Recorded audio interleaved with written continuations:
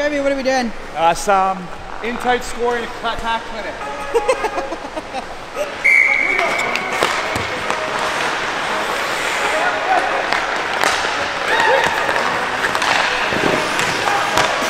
Dude living in his glory days here.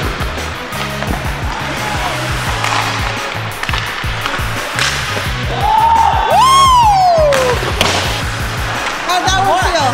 You're hot? I'm hot and they just killed my thunder. You're just reliving your glory days here? Yeah, this is all I have now. Goalie's dynamite that.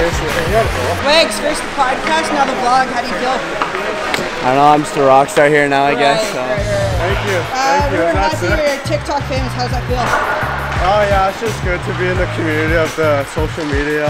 Right. All across Canada, Calgary, Winnipeg. How does it feel to be on the ice with someone that's TikTok famous? Oh. Good. Oh, yeah, big honor. I follow him. Never got to follow back. Molds, how's filming going for this one? I am out of shape. These are fun drills though.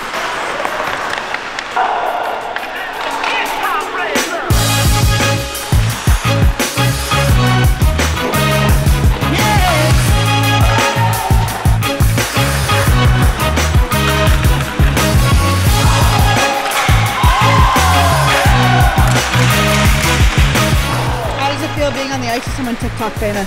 Who's TikTok famous? Like, It's amazing. It's actually amazing.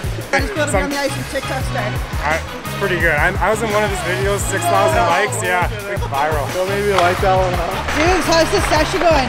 These guys are pretty average at best.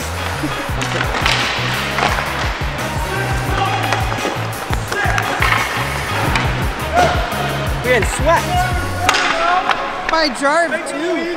Combination on the far side. Jarv, same thing. It was 13. I won by 13 the first set, a little bit closer. Then I decided to really turn on. Won by 30 to 29. I wanted to get to 30. What did we work on? We worked on a whole lot of stuff up there. We worked at some puck spotting, putting it into good positions, then a little bit of compete at the end there.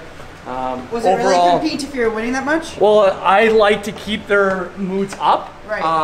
Other than that, they kind of get down. So right. when I beat them by 30, that's why I only kept it to 29. Oh, shit. 30 is kind of the breaking point for a lot of guys.